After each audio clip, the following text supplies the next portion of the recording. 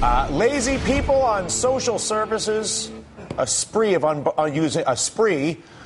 borrowed money. That how the Greek people are being portrayed as their economy, a little smaller than the size of Dallas, Texas, with more debt than anybody can comprehend.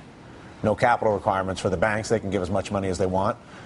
But like Wall Street, the streets of Athens are like a crime scene. The Greek people, victims of a fraud and cover-up. And our next guest argues Goldman Sachs is the one holding the smoking gun. If it sounds familiar, it should. Greg Powis is a renowned investigative reporter and author of the new book, Vulture's Picnic, in pursuit of petroleum pigs, power pirates, and high-finance carnivores. It's been called the sort of pulp non-fiction. And Greg, how is it that a bank can lend money to a country that has an economy smaller than Dallas at a level that is this big?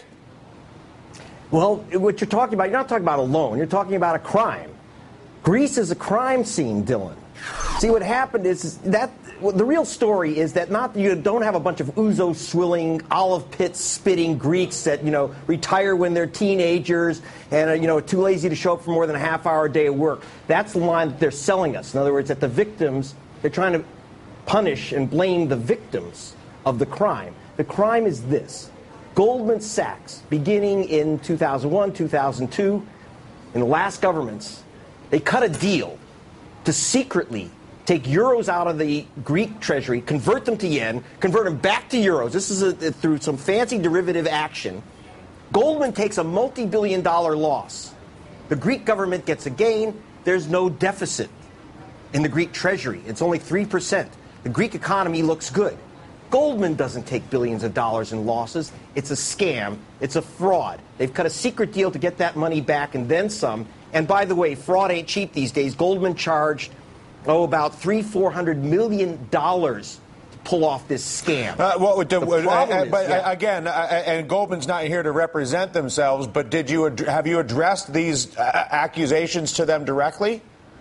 Oh, indeed I have. Remember, I work for BBC Television. We do investigative reporting. I don't think it's legal under Patriot Act 4 in the United States, but we have to go to Goldman Sachs. Believe me, they have a right to reply.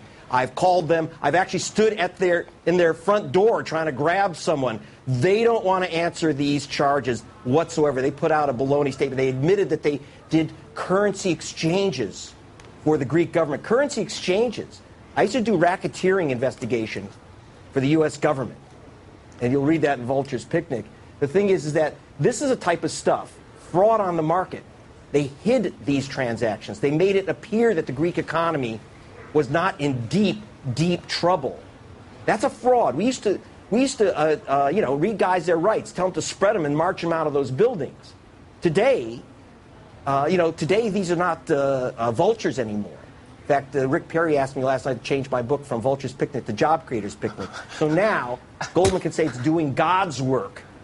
It's a fraud. It's a crime. And when it got exposed, of course, the Greek economy blew up because no one would loan them money because of the fraud. They now, instead of having to pay 3% to borrow, they have to pay 9, 12, 15% to borrow. It's insane. The average Greek family has $14,000 a year in interest payments to pay now because the fraud was uncovered. But you make it seem, Susan Del Percio here, but you make it seem like they have no accountability whatsoever. You want to put stuff on Goldman, I'm with you, but you have to admit that Greece is somewhat responsible, and they got themselves into this mix already by themselves, and so did actually a lot of countries in Europe.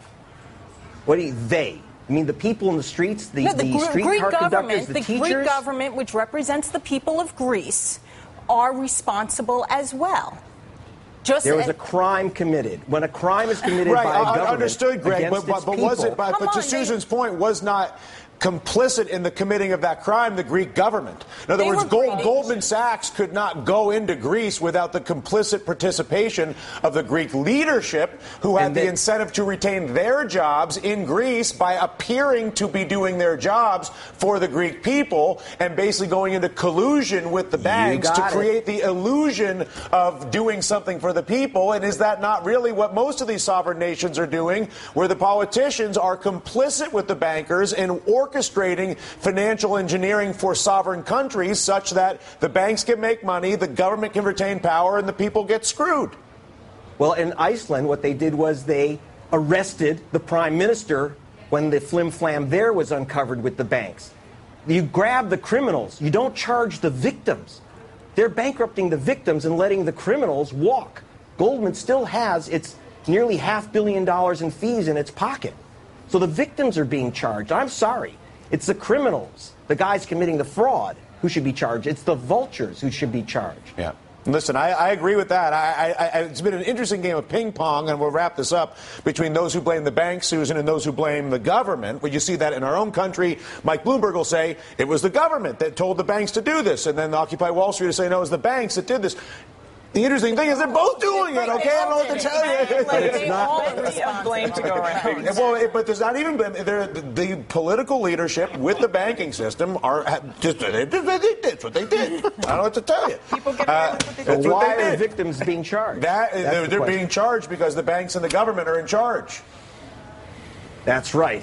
Yeah, at least we know why. Greg, look forward to the book, Vulture's Picnic. Greg Palast, the mega panel.